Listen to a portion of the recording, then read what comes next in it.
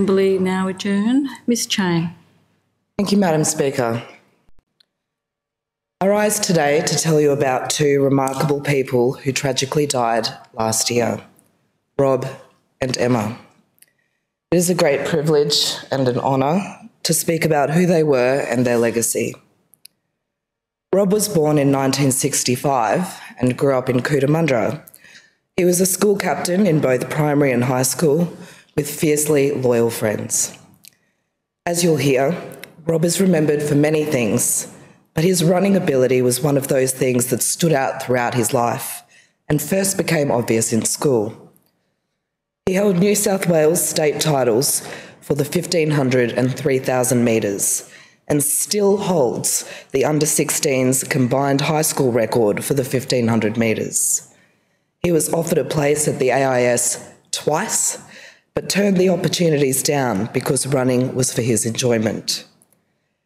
Following his graduation from Sydney University, in 1989, Rob joined the Australian Federal Police. It's understood he still holds the record time for the 2.4 kilometre run of 6 minutes and 49 seconds. For much of his career in Canberra, he was stationed at Belconnen Police Station and in the early years could be spotted with his sidekick, Constable Kenny.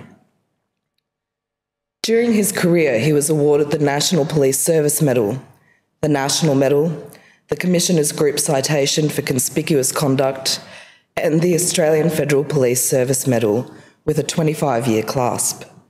The only criticism he received as a police officer was from one of his superintendents, who advised him to get a bit of mongrel in him. You probably have a sense now, Madam Speaker, that Rob excelled at anything he put his mind to. He was a sports fanatic and a valued trivia team member across almost every knowledge field. The two loves came together when he appeared on the televised sports trivia competition Head-to-Head in 2006 and won. Madam Speaker, despite all of Rob's achievements, he is remembered by all as a deeply humble man.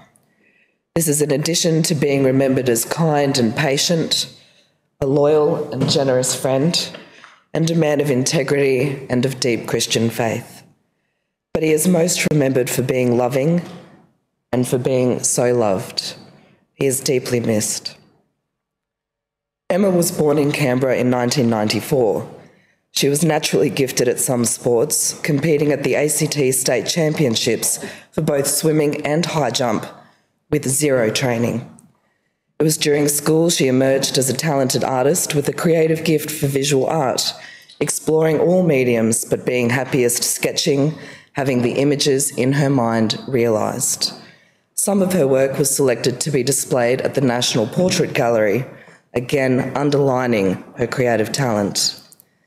Madam Speaker, Emma lived with a mental illness which became apparent during her later years at school. She was supported by her loving family who stood by her always, and a large network of loyal friends. The relationships she created and shared were meaningful and deeply felt, particularly with her sister Lauren. In addition to the lasting, treasured impact of her art, Emma is remembered for being kind, warm, wickedly funny, intelligent and compassionate. She too was loving and is so loved. Madam Speaker, Rob and Emma are father and daughter, and at their passing, Rob and Emma donated their organs. Of all the contributions we can make, perhaps one of the most, if not the most generous, is donating organs in the rare circumstances where it is possible. For both Rob and Emma, it was possible. And for Rob and Emma's family, Jackie, Joel and Lauren, Jackie and Lauren, who are here today, the decision was easy.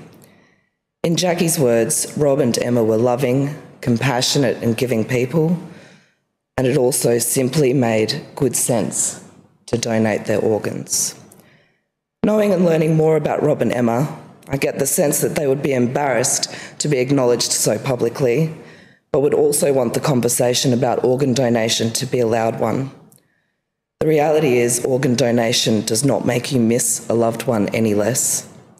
It does not take the hurt or the grief away. but it does save the lives of others.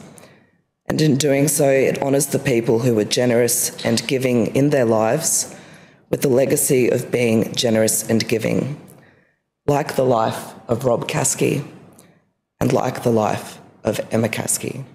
Rest in peace.